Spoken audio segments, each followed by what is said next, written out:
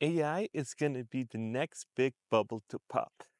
So I'm interested to see what you think, but I got some reasons and I got some pretty cool data, and I even got AI to ask what AI is going to do. So let's go over some of these scenarios because you guys voted in the channel about is AI a forefront for layoffs, and it's overwhelmingly yes. And I thought it was going to be overwhelmingly, but not to the percentage that it is. So check out the percentage that it is right now, and it is actually really, really brutal that all these CEOs are using layoffs, um, basically using AI as layoffs, and just say, hey, we're gonna we're gonna lay you guys off because we're having AI do stuff, and I think that's a bunch of hocus pocus. And so I asked artificial intelligence what it thinks it can do and how it can help my business, right? So let's go over these first. So key things is customer service. AI powered chatbots can provide 24/7 support, right? And I get that chatbot's been around since like the 1966 or something. So I got the data right here. So chatbot's been a thing for a long while. Now it's just a more advanced version of it, right?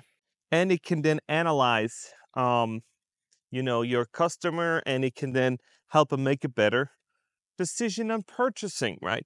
So this is how it can help in customer service. So now let's look at operations, right? Process automation, streamline repetitive tasks, freeing up employees for more strategic work, right? So that was another one, right? So process automation, streamline tasks. So it can then basically just monitor, and you give it inputs, and then it will just basically look at it and say, hey, this is what we're gonna, um, you know, if you always have to do this one thing when, this happens, then we got to change something. So A plus B, then it will do C, right? Because it's always A and B, and then it will do C, right? But this can also be done with a normal program. This doesn't have to be artificial intelligence, right? So now let's look at data analysis. AI algorithms identify patterns and insights from large databases to improve decision making. Yeah, that it probably can. If you feed it a bunch of information, it can come up with trends. And it's probably, this is where I see that it comes in really handy for data analysis, that it can actually, it's a way more advanced like Excel, where you can just put in a bunch of data and it basically spits out the numbers, and it can make graphs, fancy charts. Before, you needed a bunch of data scientists to do all that. And I think now, AI can just do it, right? It can do fraud detection, help prevent, financial losses. Yeah, I think it could do that too, but that's just another program, right? It's like we already had apps and all these kind of things, right? And now we're going to go into something more interesting, right? Product development. AI helps generate new ideas and designs. I don't think AI can do any of that. I don't think it's creative. So I tested out Gemini doing asking it, hey, generate images. And I said, let's do something super specific, and it couldn't do it. So I asked it to put the Eiffel Tower into a city, and it couldn't do it because it said that it doesn't have that data. And then I've asked it to do, can you draw me? So this is it. So can you draw me a cow that is being milked that has chocolate milk coming out, and it does not have and it can't do it. It just can't do it. And these are tasks that it should be able to do, but I don't know why it can't, right? So, and these are the images it spits out, right? So AI human resources, AI powered tools automate parts of the hiring process, such as screening resumes. So screening resumes has been a thing for a long time, where it's the ATC, applicant tracking system. So these are just fancier versions of stuff we already have, right? So now we're going to look at the chatbots, right? So, like I said, the chatbots, first chatbot, Elisa, was created in 1966, right? And I don't know, this is, from AI, right? So, all these things result into the biggest bubble ever. Because, and here we go, there has been estimates of $110 billion put into these companies to develop AI. And you guys in the comments actually said that you guys are working on AI and you guys don't even know how to implement it, but these executives are, forcing you guys to do AI. And so that got me thinking, who is in charge of these companies? And so I looked at the Fortune 500 companies. Is the majority of C-suite and CEOs are boomers, and no fault to them. But these boomers had the hardest times even understanding Zoom when COVID hit, right? And now all of a sudden we're asking these boomers to be in charge of AI, and then they're coming up with stuff like this, where they just say, oh, we're gonna have sleep, AI monitored sleep. It will adjust your sleep. That is like an app. I feel like we're in the era of calling everything that is remotely software related AI. So if you're a developer and before it was everything has to be app based and then has to be on the blockchain and then you need the website, and now we're in the era of everything AI. So if you're a programmer, just call it AI.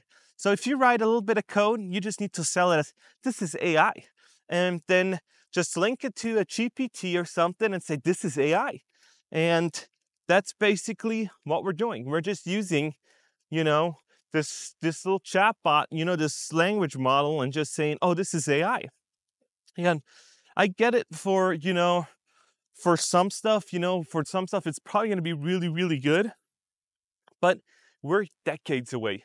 We're probably another 10, 15 years away of actually having something that is really, really time saving, right? Because the way I look at it, and I'm interested to hear what you guys are saying, but the way that I use AI is, I use transcripts, I summarize emails, and those are saved. How much does that save? And it helps me correct my spelling because I'm not, native English speaker. And so I use it to help me write better, right? And in those things, it's really, really good. But to come up with actually time measuring, with time saving stuff, it is years away. And so I'm wondering, what are you guys developing, from these big companies that is such big to justify these layoffs? And I know you guys don't think so, but there got to be somewhere where you guys are, these companies, or you guys been laid off because you're working on something revolutionary that is going to shape the world, right? Because, like when you let all these 10, 15,000 people go, and, you let all these people go because of AI advancements, what are they doing? What are these AI tools that are going to make you obsolete? Because I haven't seen yet where you can just have a subscription to an email service and it responds your email to your, on behalf of you without you even doing it.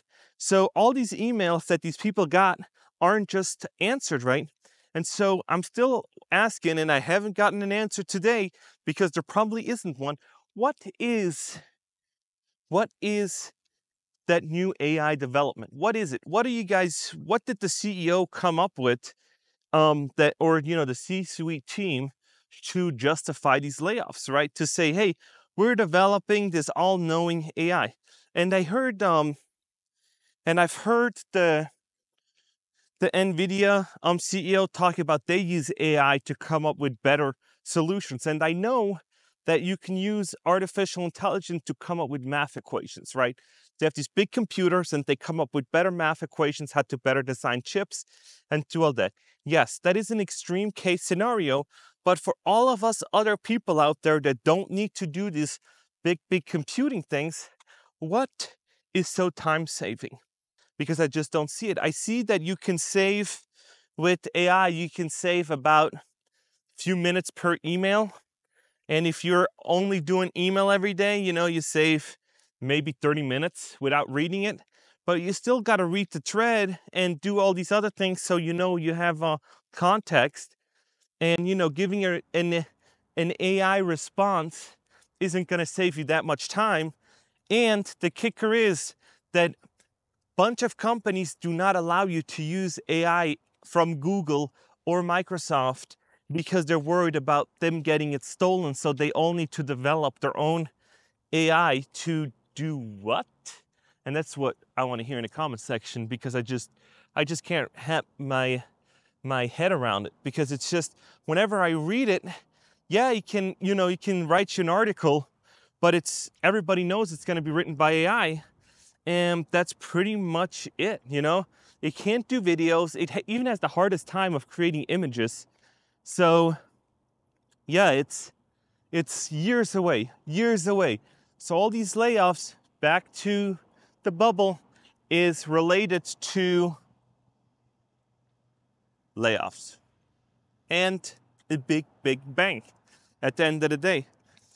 So also, what I was wondering is, where did these $110 billion go? These investments that went into AI, because people being let go, right? So where did these investments go? Did they go into? They didn't go into people, because then we would see that these people were getting hired. So where did that money go? Into chips, into software, into what product? Into servers? Where did that money flow to, right? Because when you'd make investments into the roads, you see that there's clearer roads, right? When you invest $110 billion into something, you should probably see something for it. And I don't think that we have seen $110 billion worth of amazingness swerving around, right? So I feel like this is like the US government, trying to attempt to come up with something, and then they're like, oh, let's just slap AI on everything and be like, hey, this isn't a great product, but it's AI powered, so it's going to be great, and it will do whatever you need it to do.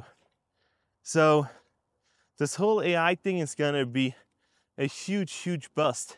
And the kicker, this is even bigger than than the .com and everything. There's going to be a winner takes all. In the early 2000s, it was distributed. You had Apple, you had all these other companies to do it. But now we're in such a winner takes all economy that I don't know if it's just going to be OpenAI or Gemini or one of these. One of these is just going to outperform everybody, and you're just going to have one. There's just going to be one, because there's no room in the market for other, for Google or anything else. That's why they're so scared. So there's going to be one, right? So it's kind of crazy. And yeah, this is going to be really, really interesting, especially when you're looking at, these cars, Elon Musk's car stuff, where he's like, we're gonna do driving, self-driving, fully self-driving. And he's been saying that for years, and we still don't have it, right? And I know driving cars is hard, especially with all the software and all that kind of stuff. So it is gonna be very, very interesting to see where and how they're gonna implement it, and where it's actually gonna save people time. Because when you talk about AGI, this is the actual artificial intelligence, or whatever you call it, that's going to have huge, huge consequences for all these workers, right? So it's called AGI, Artificial General Intelligence. And that is going to be, if that's going to come out, that's going to be like Tony Stark's AI that can then actually optimize your life. It can actually tell you, you've not been drinking enough water, because I know the hand movement and I feel your body, and doing something like Tony Stark does. But we are so far out from all that we're like at the baby stages of it, and we're just at the era of slapping everything, just naming it so that it looks good to investors, and people are like, oh, you guys are great, and when you're looking at these CEOs, and you're looking at these people that give money, it's the boomers. And for them, it's good enough to just slap AI on everything and say, oh, these were AI-related layoffs. And then other boomers are going to be like, yeah, we get it. There's such big advancement. But then when it comes down to reality, there's nothing. There's like absolutely nothing. Nothing to show for. And you're not saving much money with, whatever you're doing. So the bubble is getting bigger and bigger.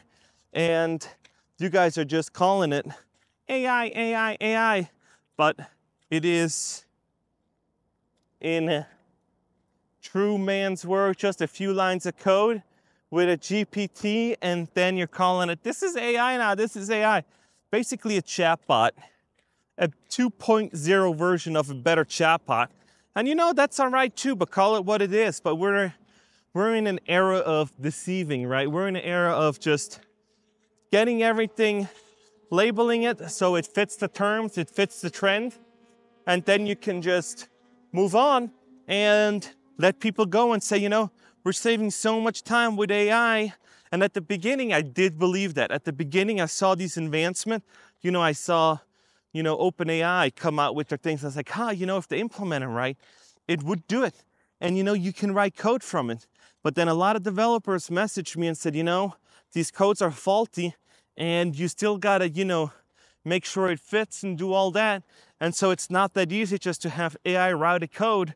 So there's been a lot of people online saying that just because it can write code doesn't mean that it can actually do it. Will it at one point do it? Yes, at one point, probably in 20, 30 years, it can do coding and you just have to type in what you want and it will do everything. But that is way down the line. Do I think in 30, 40 years, we're gonna have different transportation? Yeah, probably. Everything will change, right? But as of today, as of 2024, we're so far away from AI that I'm just sick of the buzzword, right? And to be calling it, you know, to be calling these layoffs AI related is also nonsense. They just wanna do the layoffs, and to make it sound good is, oh, we're just gonna do AI focused layoffs. And somebody also brought up a good thing in my comment section. It said, why would any investor, VC capital, invest into a company right now when you can actually buy CDs, you can buy government-backed bonds and get a 4.5% on your money with no risk. And if you bet it onto a company, then you'd be like, oh my gosh, I might lose 4 or 5% because, you know, of volatility and all that. And so why not put it somewhere safe? And that's going to pull out of, you know, money, that's going to pull investments out of, you know, companies. And then they're going to be like, oh, you know, you guys are losing money on, you know, on VC funding. So we're just going to pull back. You know, stock's going to keep dipping. And then we're going to, to keep the profit margins up, we got to do layoffs. And what better way to do layoffs than blame it on AI, right? And we got this proprietary, super artificial intelligence software now that can do everything. And so we're not gonna need all these employees. So let me know what you guys think about this. I think it's been blown out of proportion. And yeah, it's not in the right time. It's not in a time of you know, where all this stuff is in a downturn market. I just don't think that AI is here to save time and streamline processes. So I feel like a broken record on this one, but you know, this is it. So follow me on LinkedIn. Let's connect. Please like and subscribe if you like this video. This was kind of a rant about AI because I just don't see it. So I upload every day, 9:30, same day, or if you're on the East Coast, it's 10, 11, 12:30. So I appreciate you guys, and I'll see you in the next one.